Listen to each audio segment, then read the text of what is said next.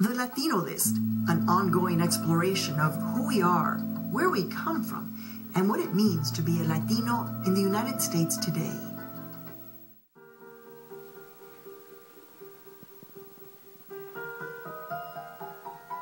In Puerto Rico, we have so many complicated race dimensions, and so there's always questions about the color of the skin of children. First question that the old members of the family ask, ¿Cómo salió? How did it come out? Not is it a boy or girl, what color of the skin? Pelo bueno, pelo malo, good hair, bad hair. My mother would complain about my full lips, my bembe, because I have a pretty light skin color, but this might be a betrayal of some other things in our blood. I grew up very Catholic. I went to Catholic school. We lived in New York, in the Bronx. I taught catechism in high school. I thought I'd be a priest, and then I hit puberty and figured out I was gay and thought I'd take a different tack. Understanding that I was gay was something I knew since I was about 9 years old. But I was always concerned about my family. They're believing Christians, and it took them a while to understand it. When I was a little boy, there was a fashion show to look at the new uniforms at the Catholic school. Put your hands on your waist, pivot, turn. I remember coming home and doing that before my parents. My father got furious. Los hombres no se ponen la mano en la cintura. The men don't put their hands on their waist. So ever since then, shoulders back, arms down. My father was in a hospital. He was terminally sick with lung cancer. And I have my hands on my waist, and I have my head down. And he says to me, ¿Todavía tienes las manos en la cintura? And so just drop them right away, shoulders back. And he said to me, Nunca paré de pensar que eras un gran hombre. I never stopped thinking of you as a great man. And we hugged and kissed and cried. And we settled our peace.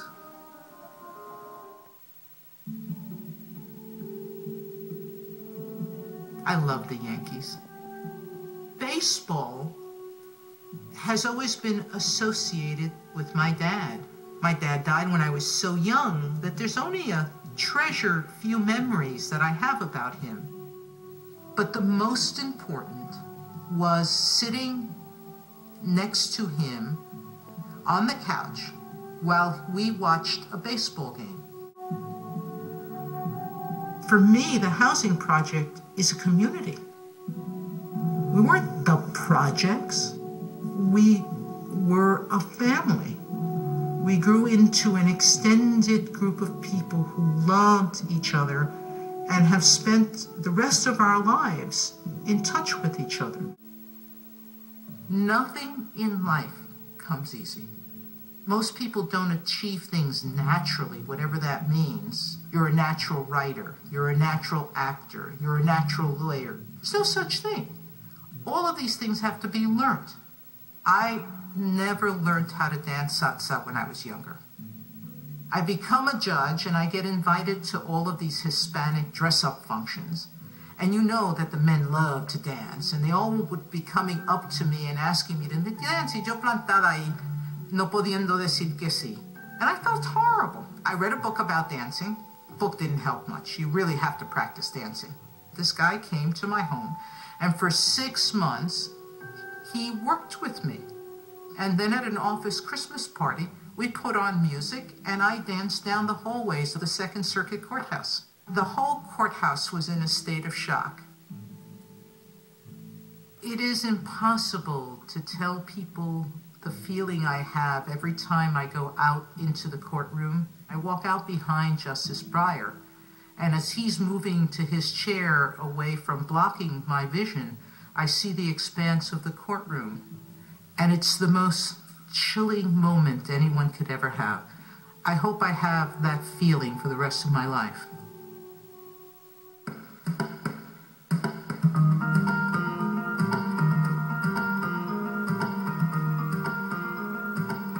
My mom was like the warrior woman. She would go and fight for the family, fight for my father, because no, that can't happen. You know, that's not allowed.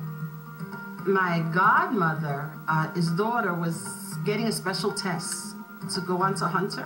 Hunter is a school for intelligent young people, right?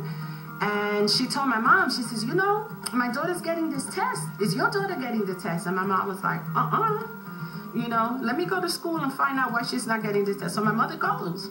I was her translator. She says, tell the principal that I want to know why you're not getting the test. And he says, tell your mom that the kids in this school, right, the school I'm in, are not bright enough.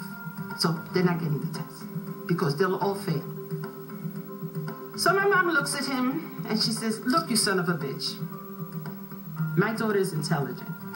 And I insist that you give her this test. I insist that you give the whole school the test. And I was like, Ma, you speak English? I didn't know that my mom spoke English. That was the first time I understood that everything that we were saying in the house, my mom understood. The mandate my parents gave me was demand your place in the world. And everything I've done has been to assure my place in the world, demand my place in the world, because I know that in doing that, my children will have it better. And I needed to make sure that my children understood that we are perfect, that we came to the world perfect, that our color is perfect, that our hair is perfect, that our nose is perfect, and we don't have to compare ourselves to anyone. When I was growing up, a brother who was always with my brother became addicted.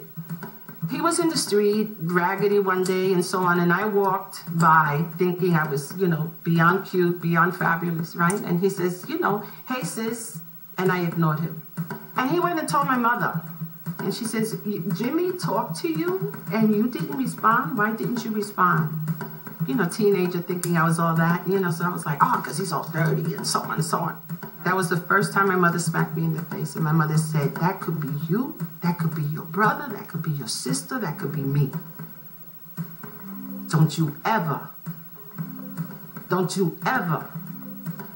not recognize yourself in somebody else. That's being spiritual.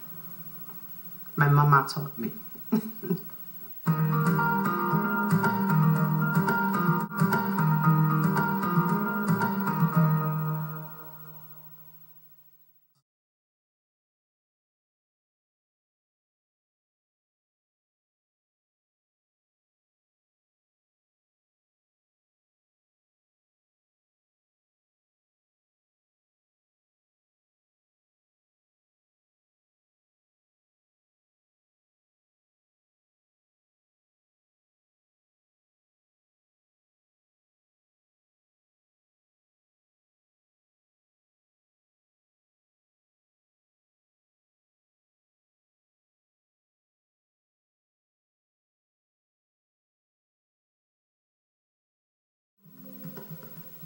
That's being spiritual. My mama taught me.